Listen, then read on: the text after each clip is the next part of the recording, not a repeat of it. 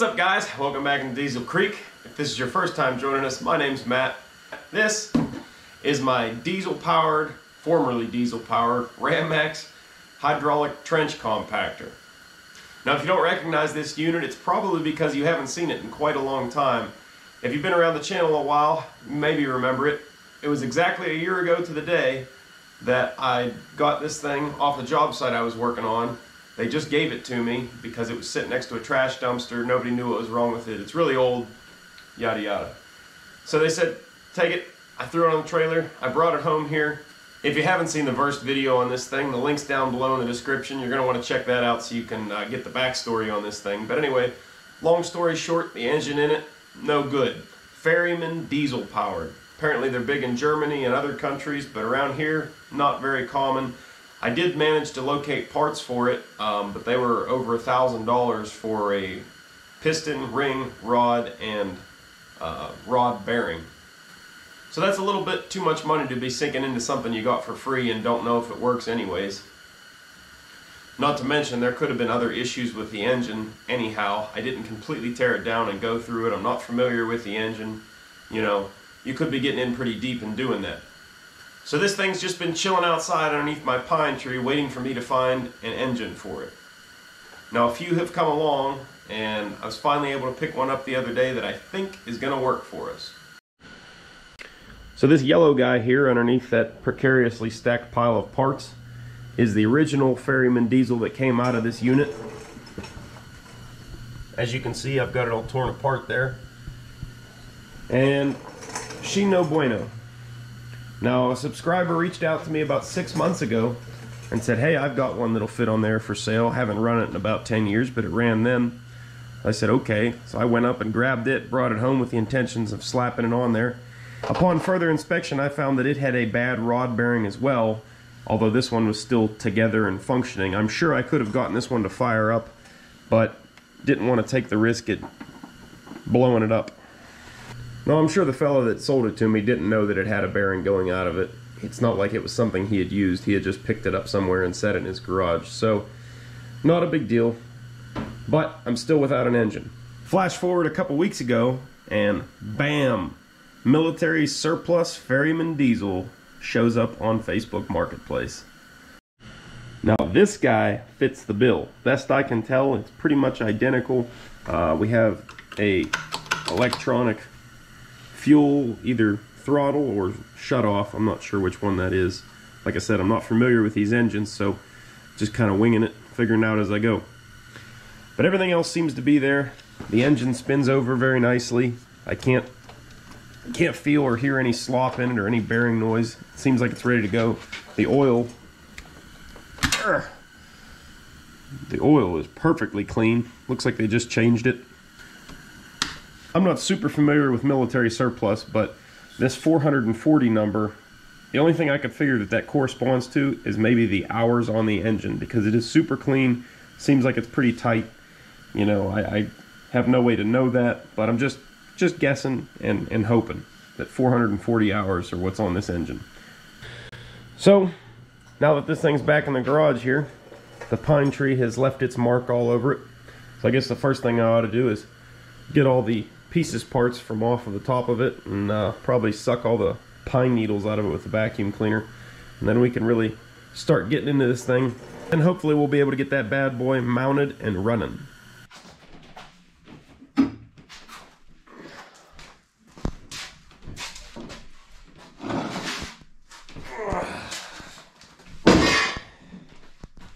Alright, we can actually see a little bit of what's going on now here.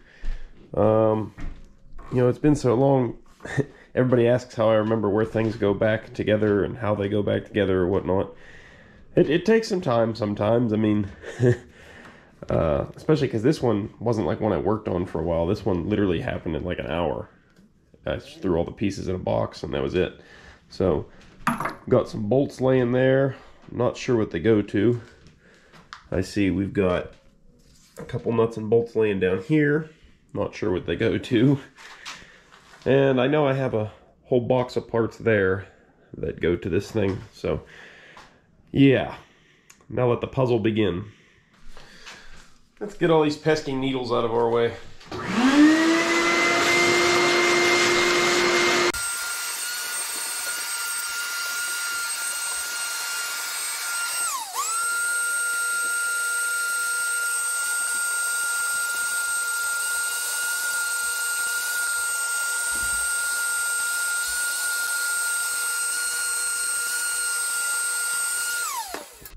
Much like a fine wine, some projects need extra time to sit and ferment and become the delicious and fantastic projects that they could possibly be.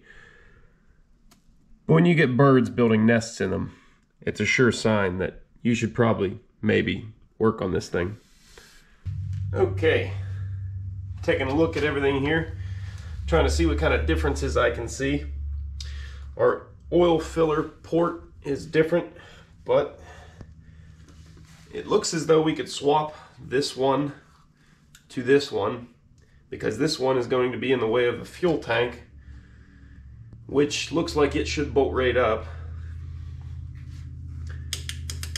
Some sort of little button here, not sure what that is, but this plate holds on the electronic fuel shutoff solenoid, or maybe that's a throttle control, I'm not sure. The new engine has a lift pump on here, which I don't see any harm in having. It doesn't seem like it would be in the way in our application. The factory engine has a block-off plate where the lift pump is, so we could block it off if necessary. We have the proper plate to do so. The oil filter housing on this replacement engine has wires going to it. I'm not sure what that might be. Starters look a bit different. We're going to attempt to reuse the starter that's on the replacement engine and see where that gets us. The front cover from the original engine has to be able to bolt up to this engine because it is the mounting plate for the hydraulic pump, so that's pretty important. It looks like the bolt holes should all line up though, so hopefully we're good in that regard. Also, I noticed the intake on our replacement engine is different than the intake on the factory engine. In fact, they are very different, like 180 degrees opposite. This one exits that side and comes up here on a bit of an angle. This one comes up squarely. Looks like it has two glow plugs in there. And yeah, so might have to do some interesting modification to get an intake onto this thing.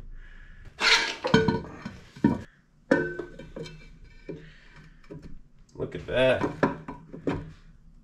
Looks to me like the bolt holes all line up.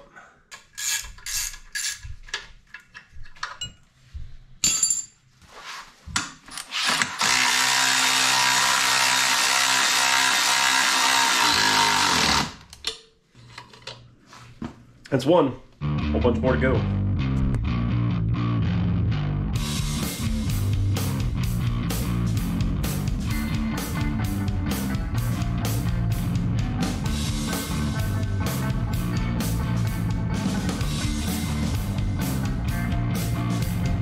Next, we got to transfer this drive hub over.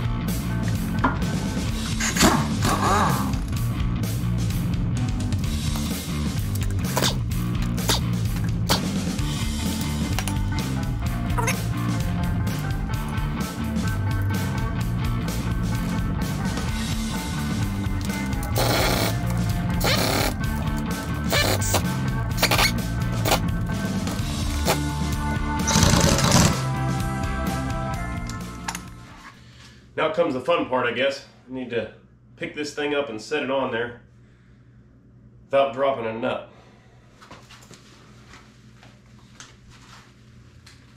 Ugh. My Lord, she's heavy.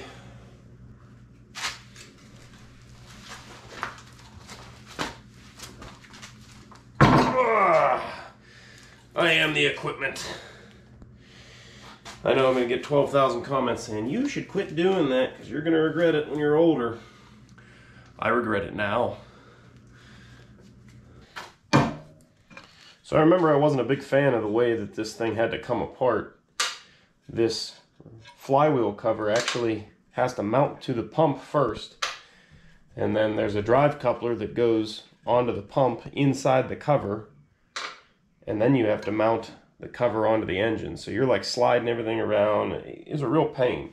I imagine from the factory it wasn't such a big deal because all the hoses weren't connected to the pump, but you know, I don't want to take all those hoses off of there and have to deal with a big mess, and it's just more disassembly. I am popular today, Jiminy Christmas.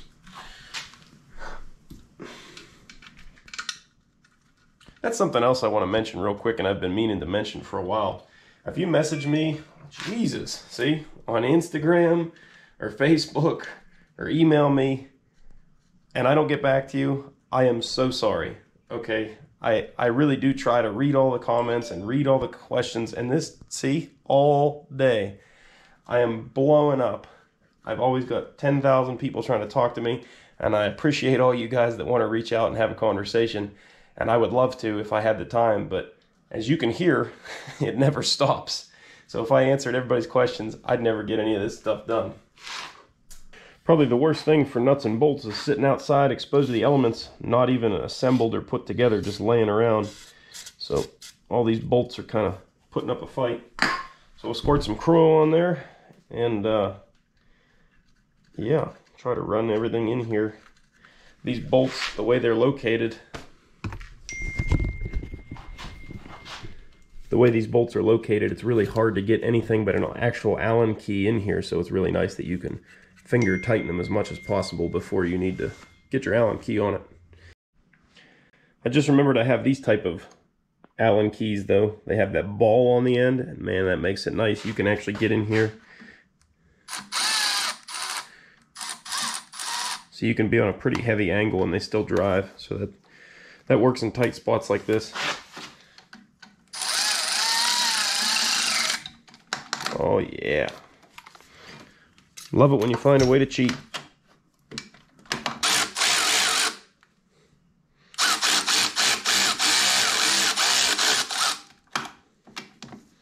We've got this drive coupler to put on here. Oil that up in case we have to take it back off for whatever reason. With the keyway.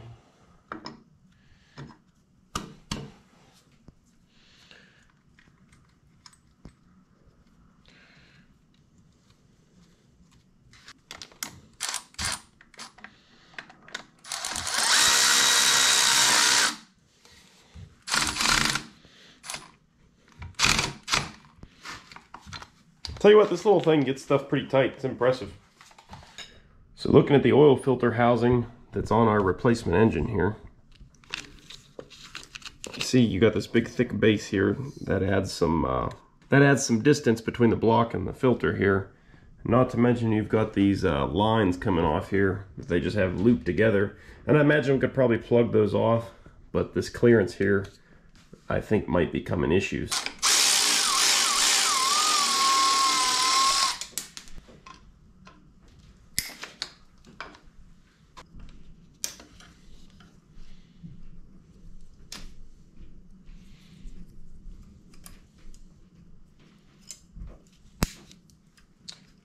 Well, we got a part for some other project here.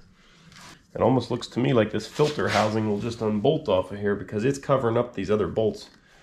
I'm gonna pull this filter. Hopefully we don't make a big mess. Nice.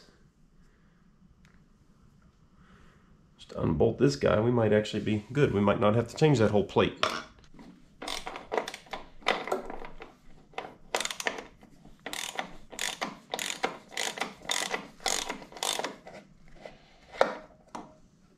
Look at that. Slap our filter right back on there. That was easy.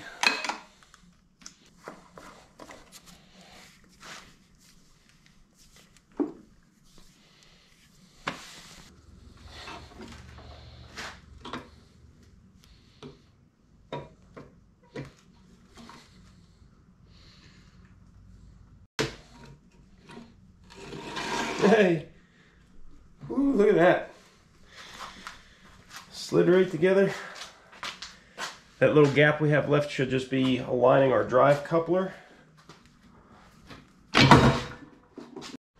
See, now the way this thing's made, you have no way to get in there and turn anything to align it. So you have to have the hand crank to get in here and spin the crankshaft this way. And since I don't, in the last video I explained I took an old junk socket here that fit in there properly and made it so it engages the shaft, and now I can spin the engine over.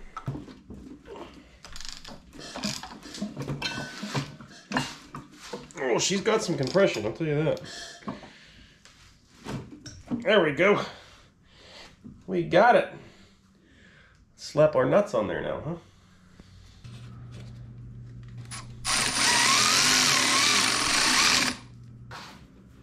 Got a little ground wire down here we got to connect, looks like. It's all coming back to me now. I actually cheated some and watched the video where I disassembled this thing, but as any of you know that ever made a video, not everything actually makes it in. I got to cut a lot of stuff a lot of times just to try to save a little bit of time. Otherwise my videos would all be 10 hours long.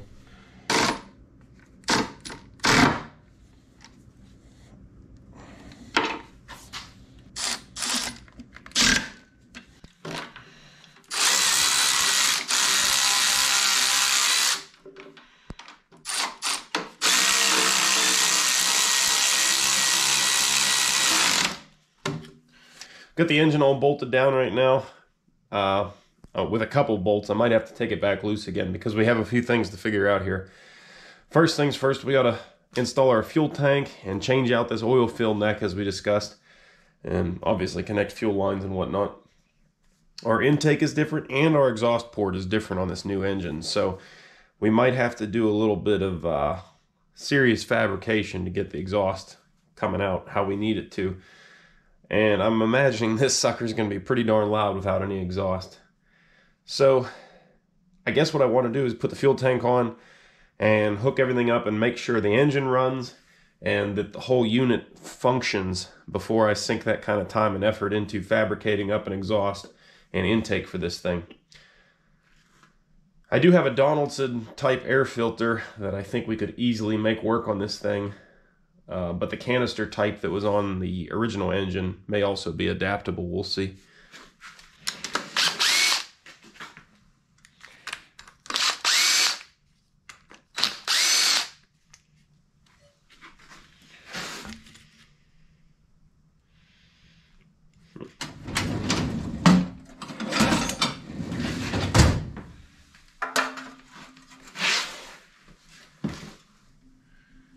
There's some bolts I'm unaware of. What's happening?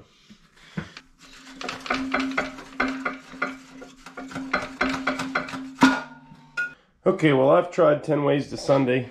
This bolt in this fuel tank, that, you know, obviously there's like a sleeve welded up through the tank that this thing stabbed over top of, and it must be all rusted together down inside of that hole because I've got chisels and stuff pounding underneath. Here's wedges and stuff trying to pry it up off there. I tried unthreading the whole stud out of there. It's just not happening. I mean, I'm destroying the tank trying to get it off of there. So we're gonna go ahead and try to procure this orange one off of here because it's freely moving. I just have to disconnect the fuel lines. I think we're good. That one actually has a filter on it too, which is kind of cool. Come on.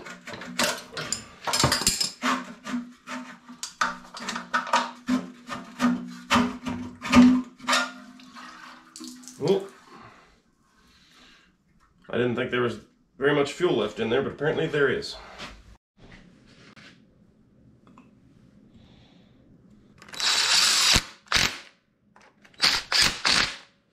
So I noticed our throttle control levers on the side of the engines here are a bit different. The replacement engine here doesn't have a hole drilled down here to accept a cable clamp for the throttle like the original engine does. So I think we could just unbolt this and take the assembly from the original engine. The original engine also has like a spring-loaded deal on this thing, so this one kind of returns to the shutdown position, but the other one's got a lot more tension on it.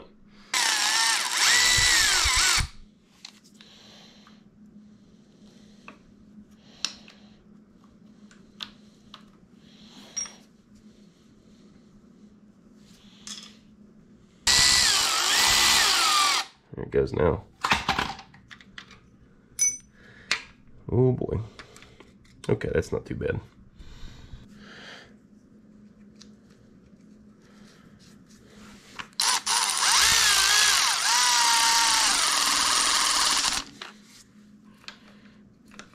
Look at that, huh?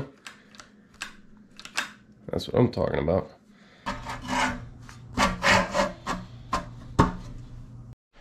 Alright, we got our fuel tank finally situated on there. Fuel lines all connected and everything. Not the end of the world, but as you can see, this fuel filter setup kind of restricts my options as far as an intake here.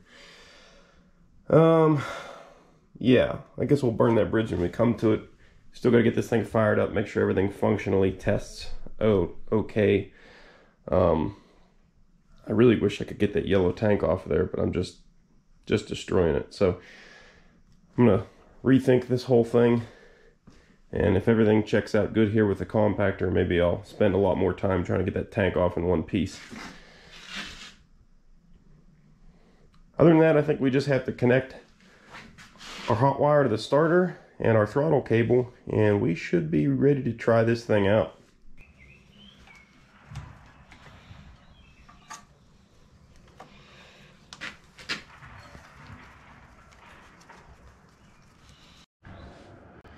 So got our throttle cable all hooked up now, and I'm ready to connect the wire to the starter. And I just realized something. These two wires here probably go down to a rectifier that's right around the front of the engine here. But they had to connect to the stator underneath the flywheel, and this engine is not equipped with one. So yeah, that sucks. If I really want this thing to ever charge the battery, I'm gonna need to basically pull this entire thing back apart, pull the flywheel off, and take the flywheel off the original engine, pull the stator, bolt it in to the new engine, put it all back together. So yeah, I wish I'd have noticed that sooner, because I would have done all that. One step forward and two steps back, right?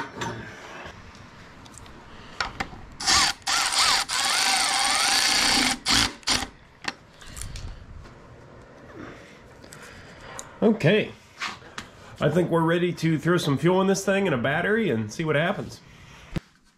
Alright, I just filled the tank up with some fuel. We should be able to gravity bleed most of this system, so I'm going to crack this banjo bolt right up here at the injector.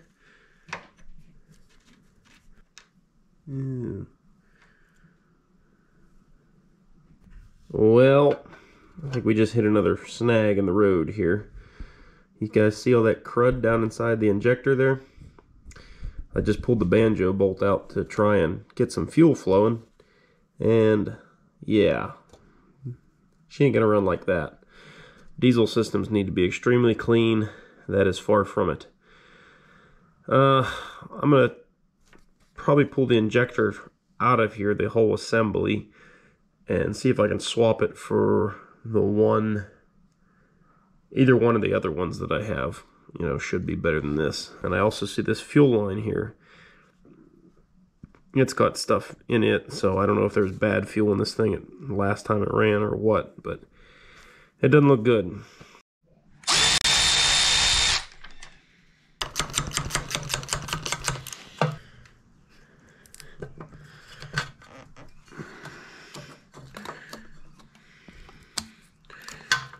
Look at that, clear gasket. Fancy. I'm gonna tear it. I'm gonna tear it. There we go. I didn't tear it.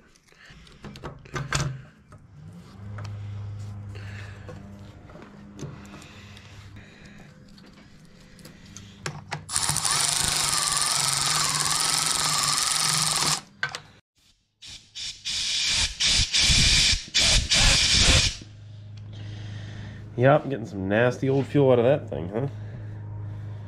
Ugh. I'm gonna spray a bunch of carburetor cleaner down in here.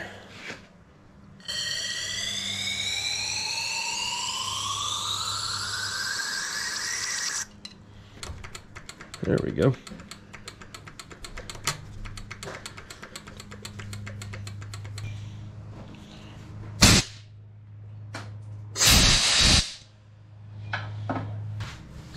Alright, so we must have had a clog in the line from here to here. I blew that out and flushed it out with some carburetor cleaner, and now gravity has bled it all the way up to the banjo bolt here. And so we just really need to get fuel to the injector pump here, and then we'll bleed it down at the injector itself, and that should be it. Alright, I got us a battery hooked up and everything. I got this fitting loose. and we should be able to start cranking it over now. Once we get fuel up to here, close that off, crack it down at the injector, and this thing should just pop right off. The ignition switch is messed up. We're gonna have to cheat a little bit. Why? What's going on? Alright, for whatever reason I had to switch this starter out. The original one on the green engine just would not engage the flywheel. I don't understand that, but whatever. So we're gonna go ahead and crank it over until we get some fuel coming out of here. Maybe.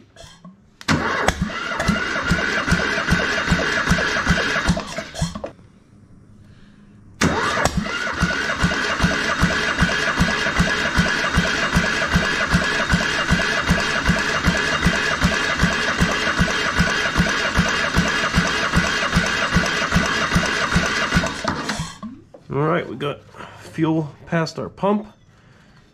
Tighten that back down.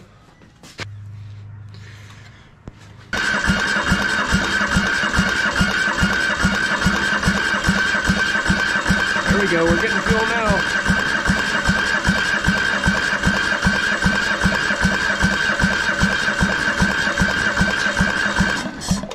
Oh boy. I'm excited, we're really close. Now I can assure you of two things when this thing pops off, or if it pops off. One is it's going to be super loud. We have no exhaust to speak of. It's just, I mean, I can stick my fingers into the exhaust port. So, yeah, there's that, and also the fact that I'm not 100% positive what all the controls do. I can make sure it doesn't run anything over, but aside from that, it's all guesswork. Here goes nothing, guys. Moment of truth. Will this thing fire? Oh,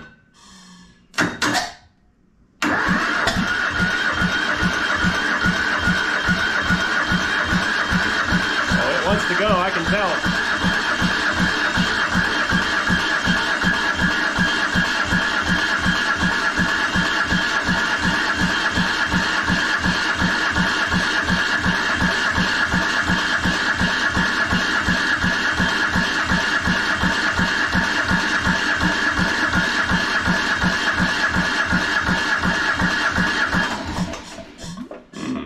Nothing yet. Gotta bleed this injector line some more. I think we still might have an air pocket in there.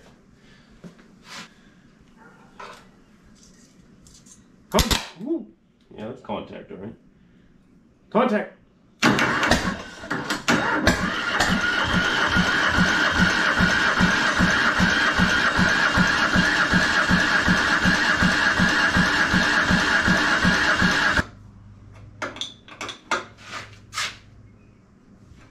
Contact!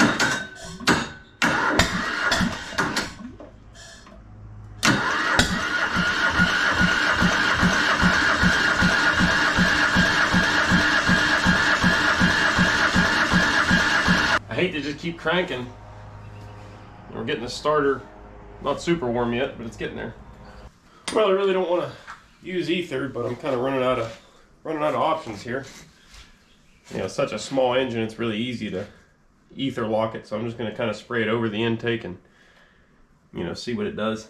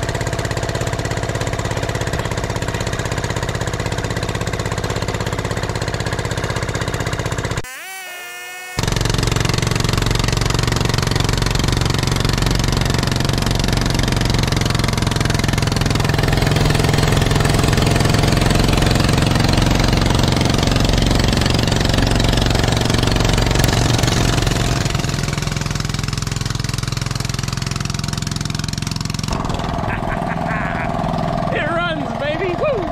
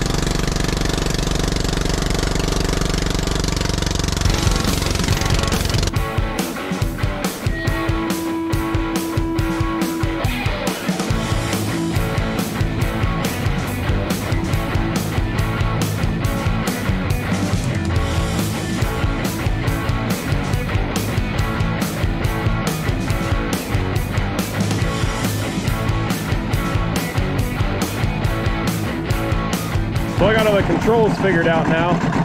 These ones are your drives, so left drum forward, right drum forward, you know, forward and reverse. This is your vibration control, so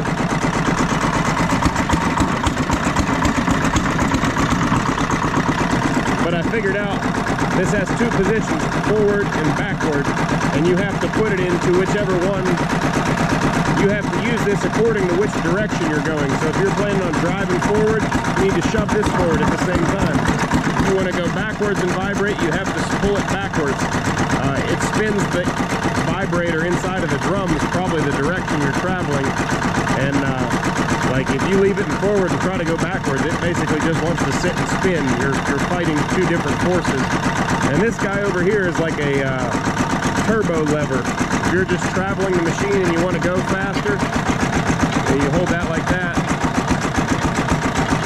When you push this guy, it wants to spin.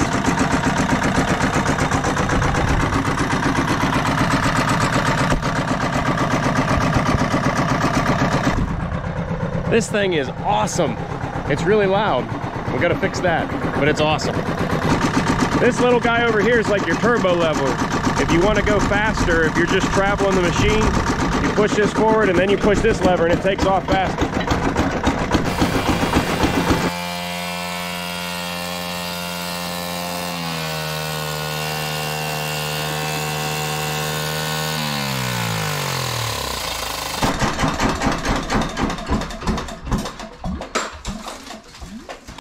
Well, overall it functions. As far as I can tell, all the hydraulic functions do their thing just fine. But that thing wallops. I mean, when I kicked the vibration on out there, the whole ground was shaking. This thing's intense for as small as it is. I've run a ton of these things, especially newer ones, and they all hit pretty good. But I mean, this thing really feels like it's doing the job there. So, yes, it functionally works, but we definitely have some issues to address here. All right, this thing has got fuel squirting everywhere. Part of that is on me. It was sloshing out of the tank. The other part is we actually have a leak down here somewhere. I can't tell which line it is. I think it's this return line going to tank. That's why I stuck the zip tie on here, trying to pinch it off. But we got fuel dripping down here somewhere, and it is just leaking all over the place. I don't know if you can tell down there.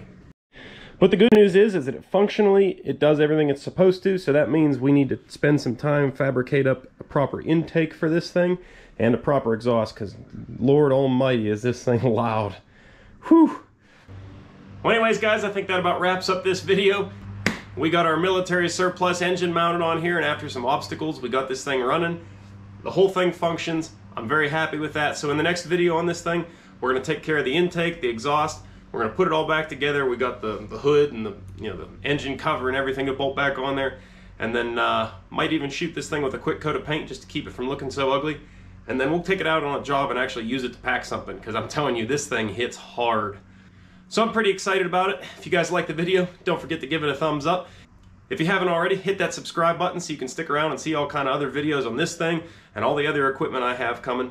But as always guys, thanks for watching. I'll see you on the next video. Later.